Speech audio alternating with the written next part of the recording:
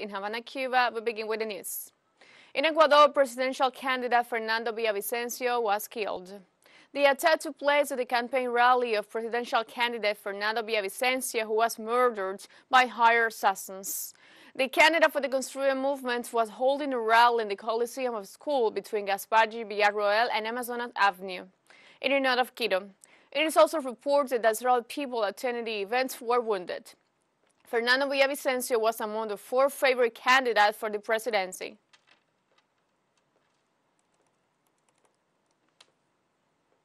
Lisbon Days records orders to